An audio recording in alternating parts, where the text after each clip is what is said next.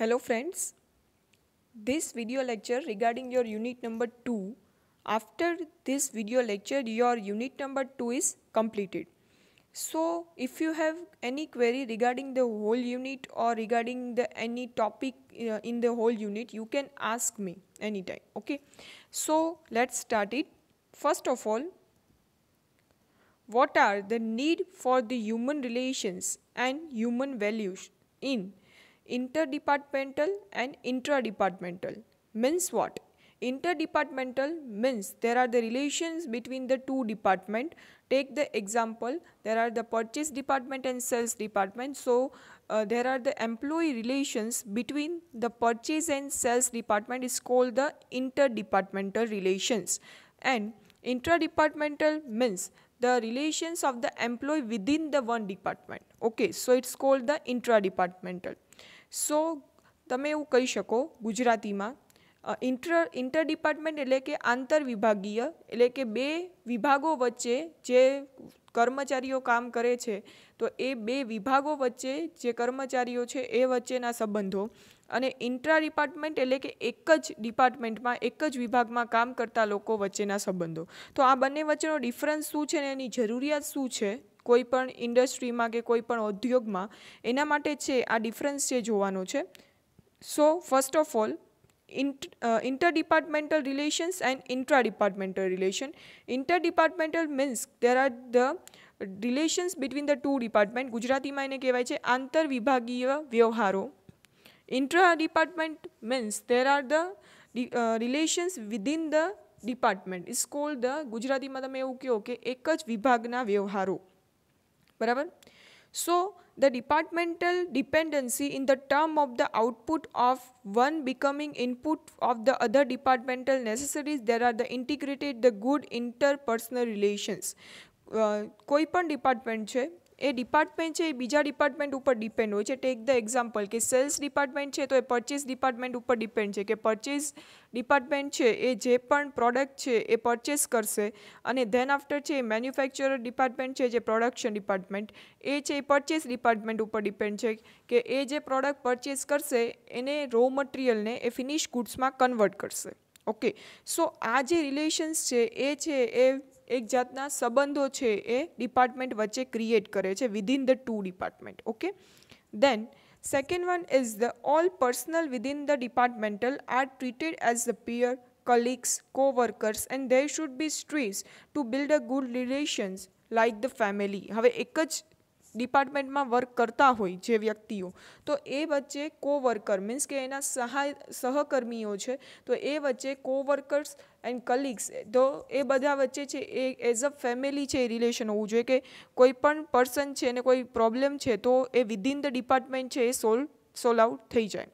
Then second one is the coordination between the operating departmental and the supportive departmental have to cooperate. There are otherwise it will be result into the frictionals and the great loss to the organization. હવે જો બે department છે, if there are no coordination between the two departments, it's create the disaster and it's create the loss for the organization. કોઈ પણ department છે જો એ બે department વચ્ચે કોઓર્ડિનેશન નહીં હોય, બરાબર છે, કોઓર્ડિનેશન એટલે શું કહેવાય કે સહકાર નહીં હોય, તો જે ડિપાર્ટમેન્ટ છે એને લોસ થઈ શકે. એક્ઝામ્પલ લઈએ કે હવે સેલિંગ જો ન થતું હોય અને પરચેસ ડિપાર્ટમેન્ટ ને સેલ્સ ડિપાર્ટમેન્ટ વચ્ચે કોઈ પણ જાતના છે એ ઇન્ટરપર્સનલ રિલેશન્સ ન હોય, આંતરવિભાગીય વ્યવહારો ન હોય, તો સેલ્સ ડિપાર્ટમેન્ટ છે એ પરચેસ ડિપાર્ટમેન્ટને જણાવશે જ નહીં કે ભાઈ અત્યારે છે એ સેલિંગ ઓછું થાય છે તો તમે છે એ પરચેસ ઓછું કરો. અને જો એ પરચેસ વધતું જ જશે તો એ શું થશે એમાં કે કંપની પાસે સ્ટોક વધી જશે અને it's create the loss situation for the organization. So it's supportive system is necessary between the organizations and between the departments in the organization. The human limitation is caused by the physical, biological and the mental disturbance. There are necessity to help the other person in the same department. Example, they are lifting a weighty table by the more than two people. Okay, take the example. અહીંયા તમને example આપ્યું છે કે કોઈ એક department છે એમાં કોઈ પર્સન વર્ક કરે છે તો એને બાયોલોજિકલ, સાયકોલોજીકલ અને ફિઝિકલી કોઈ પણ રિક્વાયરમેન્ટ હોય છે તો જો ડિપાર્ટમેન્ટના સહકર્મીઓ એમ્પ્લોઈઝ છે, બિટવીન ધ એમ્પ્લોઈઝ અગર ગુડ રિલેશન્સ છે તો ઓટોમેટિકલી એકબીજાને હેલ્પ કરશે. Then after, to recognize and honor for the informal relations among the employees based on the caste, religion, color, etc. or some other types of bonding string. Means કે બે within the two department એ જે છે એક bond create થાય છે, બરાબર, તો જે ઓર્ગેનાઇઝેશન માટે છે એ બેનિફિશિયલ બને છે. Then after, instead of personal and selfish goal achievement, a concern should be direct toward the interests of the other person into the same department or toward the co-workers in the terms of the group or team. કે અહીંયા છે પોતાનું self જે કહેવાય કે selfish objective કરતાં, personal objective કરતાં group as a team જો વર્ક કરવામાં આવે તો એ બેનિફિશિયલ થાય છે ઓર્ગેનાઇઝેશન માટે. Then after, there are the good relation with the supplier and client.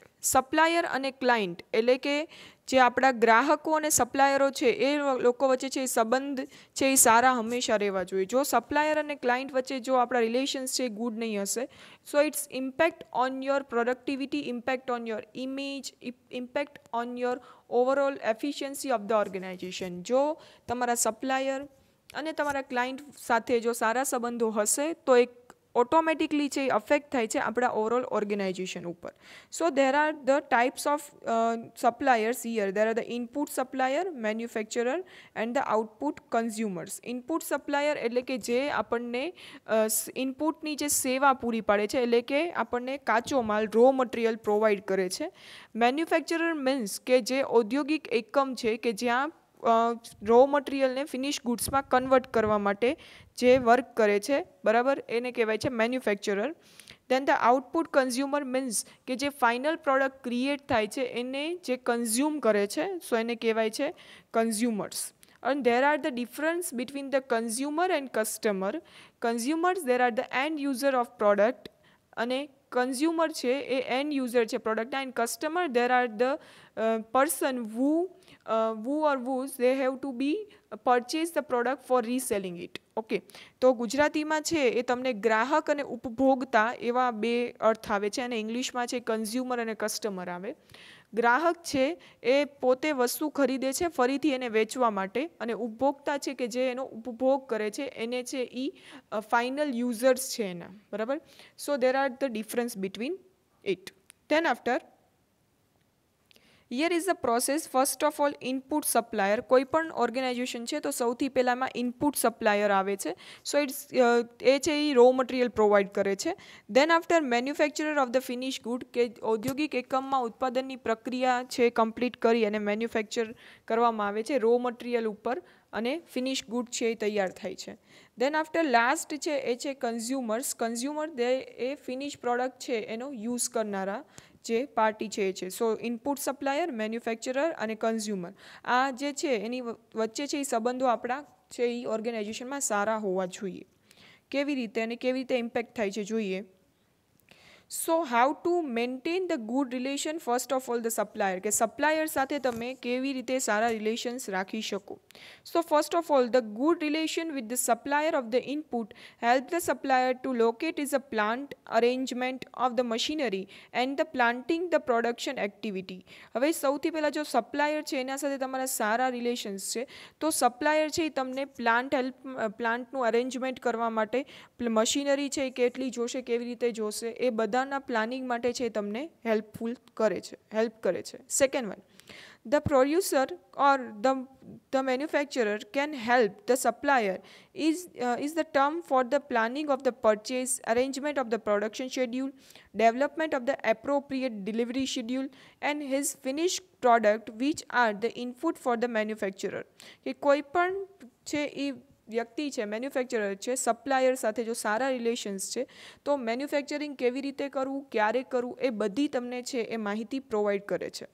Then after, the manufacturer communicate his own production plant so as it may help for the supplier to develop his own production plant. A manufacturer છે એ પોતાની જે પણ problem છે એ જણાવે છે તો supplier છે એને એમાં હેલ્પ કરે છે કે કેવી રીતે નુકસાન છે ઓછું કરી અને તમે વધારે ને વધારે છે એ પ્રોડક્શન કરી શકો. Then after, Both the parties can understand the problem of each other. Example, there are the constraint of the fund, etc., and can help to each other in the developing the strategic solution. Such strategic alliance is a beneficial for the both them in the term of cost reduction. Take the example, કેવી રીતે affect થાય છે. Supplier છે એને તમે જણાવો છો કે ભાઈ અત્યારે ફંડનું કન્સ્ટ્રેન્ટ છે, એટલે કે અત્યારે તમારી પાસે પૈસા નથી, મૂડી નથી. સો તમે જો વાત કરો છો તો મ્યુચ્યુઅલી કન્સર્ન કરીને તમે છે એનો ઉપાય લાવી શકો છો. અને ઓર્ગેનાઇઝેશન છે તો એમાં અત્યારે જરૂરિયાત છે અને તમે એને ક્રેડિટ બેઝ ઉપર એટલે કે ઉધાર માલની ખરીદી પણ કરી શકો છો, જે તમારું ઓવરઓલ છે એ કોસ્ટ પણ ઘટે છે અને તમારા ઓર્ગેનાઇઝેશન છે એમાં પ્રોડક્શન લેવલ પણ ઊંચું આવે છે. Then the integrated and the coordinated effort result into the cost advantage which generate a margin which can be used for the maintaining the stake of the stakeholders. હવે જો તમારું overall organisation છે એમાં cost ઓછી થશે તો automatically છે તમારા પ્રોડક્ટ છે એ વધારે ભાવમાં વેચાશે અને એ બધા માટે મીન્સ કે એમ્પ્લોઈઝ છે, કસ્ટમર્સ છે, એ બધા માટે છે એ બેનિફિશિયલ રહે છે. Then after method for the maintaining good relation with the client. સૌથી પહેલાં હતું સપ્લાયર્સ. હવે છે ક્લાયન્ટ એટલે કે તમારા જે ગ્રાહકો છે એની સાથે છે સારા સંબંધો કેવી રીતે જાળવી શકાય. First of all the connectivity with the clients in the terms of order booking, delivery schedule helps in his own production planning. કે કોઈ પણ કસ્ટમર છે એને તમે ટાઈમ ટુ ટાઈમ છે એ ડિલિવરી તમારા પ્રોડક્ટની છે એ કરો છો, એને ટાઈમ શેડ્યુલ આપો છો કે ભાઈ આ ટાઈમે છે આ પ્રોડક્ટ તમને અવેલેબલ થઈ જશે. સો ઓટોમેટિકલી તમારા જે ક્લાયન્ટ છે એની સાથે તમારા ગુડ રિલેશન્સ છે ક્રિએટ થાય છે. Second one, the manufacturer can makes the best use of the production capacity with the helps of him or in his investment decision and the cost reduction programmer. કે કોઈ manufacturer છે એ પોતે best solution લાવી અને ગ્રાહકને ઓછા ભાવે કેમ સારી ક્વોલિટી આપી શકાય એ જો જણાવે છે તો ઓટોમેટિકલી ધ કસ્ટમર છે એને તમારી સાથે ગુડ રિલેશન્સ છે એ ક્રિએટ થાય છે ઓર્ગેનાઇઝેશન સાથે. Then after, the backward planning help to be a manufacturer to arrange his input schedule and which in the terms to help the input supplier to plan his own production activity. કે જો તમે as a manufacturer as a organisation જો તમે provide કરો છો બધી જ જાતની ઇન્ફોર્મેશન તમારા ક્લાયન્ટને તો ઓટોમેટિકલી ક્લાયન્ટ છે તમારા સાથે છે ઇનપુટ સપ્લાયર એટલે કે ઇનપુટ શેડ્યુલ છે એ ક્રિએટ કરશે અને વધારે ઓર્ડર્સ છે તમને આપશે. તો ઓટોમેટિકલી તમારી પ્રોડક્શન એક્ટિવિટી પણ ડેવલપ થાય છે. Then after the client can get a zero defect and the maintenance free customer durable products like the cars, TV or refrigerator. તમને ખબર છે કે કોઈ પણ તમે કાર છે, ટુ વ્હીલર્સ છે કે ફોર વ્હીલ છે કે પછી કોઈ ઇલેક્ટ્રોનિક આઇટમ્સ છે તમે પરચેસ કરો છો એટ ધેટ ટાઈમ તમને છે એ વોરંટીઝ એન્ડ ગેરંટીઝ મળે છે. જો એ તમે એઝ અ ઓર્ગેનાઇઝેશન તમે છે તમારા સપ્લાયરને ટાઈમ ટુ ટાઈમ છે એ વોરંટી અને ગેરંટીઝ પ્રોવાઈડ કરો છો તો ઓટોમેટિકલી ગુડ રિલેશન્સ ક્રિએટ થાય છે, સારા સંબંધો જળવાઈ રહે છે. It also helps the clients to control his operating costs like the power consumption and refrigerator and the carbon generation affecting the global warming and the recent star rating or the fuel saving device are for the example of this. કે તમે as a organisation સારી એવી product છે create કરી અને તમે ક્લાયન્ટને જો સમજાવો છો કે ભાઈ આ પ્રોડક્ટ છે એ વધારે સારી બની શકે છે જો તમે હજી છે આમાં છે આ પ્રોડક્ટ છે પરચેસ કરો છો તો. The manufacturer can assure the client about the quality of the production in the terms of warranties and the after sales services as well as the replacement of used the parts. કે ઘણીવાર છે એ શું થાય છે કે as a organisation તમે છે એ promise આપી દો છો કે ભાઈ ગેરંટી અને વોરંટી આપશું, આફ્ટર સેલ્સ સર્વિસીસ આપશું, પછી છે એ પ્રોવાઈડ કરવામાં નથી આવતી. જો આવું થાય તો તમારા ક્લાયન્ટ સાથે ગુડ રિલેશન્સ ન થાય. પણ જો તમે આવી રીતે છે પહેલાંથી જ તમારી વોરંટી ગેરંટીના જે પણ રિપ્લેસમેન્ટની જે પણ સ્ટ્રેટજીસ છે એ પહેલાંથી જણાવી આપો છો અને એ જ પ્રમાણે જો ક્લાયન્ટ્સને સર્વિસ પ્રોવાઈડ કરો છો તો ઓટોમેટિકલી ગુડ રિલેશન્સ છે ક્રિએટ થાય છે. Then after the customer loyalties bonus or the similar programs avails the future product at the lower rate. તો શું થશે કે જો તમે સારી રીતે અને સારા પ્રોડક્ટ જો આપો છો તો બંને પક્ષકારને છે એ લાભ થશે અને તમારી પ્રોડક્ટ લોયલિટી એટલે કે પ્રોડક્ટ પ્રત્યે તમારી પ્રામાણિકતા છે એ જળવાઈ રહે છે કસ્ટમરની અને કસ્ટમર છે તમારી જ પ્રોડક્ટ છે એ પરચેસ કરશે. Then after, the unnecessary advertisement cost can be reduced substantially and it's generate the benefit to the both dealing parties. કે જો એડવર્ટાઇઝમેન્ટનો ખર્ચો પણ ઘટી જાય છે જો તમારા ગુડ રિલેશન્સ છે ગ્રાહકો સાથે કસ્ટમર સાથે, તો ઓટોમેટિકલી તમારે જે એડવર્ટાઇઝ કરવાની જે જરૂરિયાત છે એ ઘટી જાય છે, તમારી પ્રોડક્ટ છે ઓટોમેટિકલી સેલ થવા માંડે છે. Then after, desirable human values and their importance including the ethics and morals. કે સારા સંબંધો અને સારા વેલ્યુ છે, કોઈ પણ સારા સંબંધો છે એની કેવી રીતે છે એ અફેક્ટ છે, એનું મૂલ્ય શું છે. એથિક્સ એટલે કે નીતિમત્તા ગુજરાતીમાં કહેવાય છે, મોરાલ એટલે કે જુસ્સો, એનું મહત્ત્વ શું છે, બરાબર. સો એ કંપની માટે કેવી રીતે ઇમ્પોર્ટન્ટ છે, પછી છે એમ્પ્લોઈઝ માટે કેવી રીતે ઇમ્પોર્ટન્ટ છે અને અધર પાર્ટી માટે કેવી રીતે ઇમ્પોર્ટન્ટ છે એ જોઈએ. First of all, to the company it's increase the productivity of the resources. જો તમારા ઓર્ગેનાઇઝેશનમાં જો નીતિમત્તા છે એટલે કે ethics with the ethics work કરવામાં આવે છે તો ઓટોમેટિકલી તમારા ઓર્ગેનાઇઝેશનની પ્રોડક્ટિવિટી છે વધશે. Second one is facilitate the coordination of the effort and developing the warm relations with the peers. કે જે પણ ઓર્ગેનાઇઝેશનમાં એક જ લેવલ ઉપર જે વર્ક કરે છે વર્કરો, એની વચ્ચે છે એ સારા રિલેશન્સ ક્રિએટ થશે. Then after, such a employees is honored to be a rules and the policies framed by the higher management. કે એમ્પ્લોઈઝ છે એ ઓબે કરશે, ફોલો કરશે. તમે જે પણ જો નીતિમત્તાથી વર્ક કરવામાં આવે છે તો ઓટોમેટિકલી છે એ એમ્પ્લોઈઝ પણ છે તે જે પણ નિયમો છે એ હાયર ઓથોરિટીએ બનાવ્યા છે એ ફોલો કરશે. Then after, it's develop the regards for the superiors and the higher management, and it's create the one type of, we can say, the honor with the higher authorities.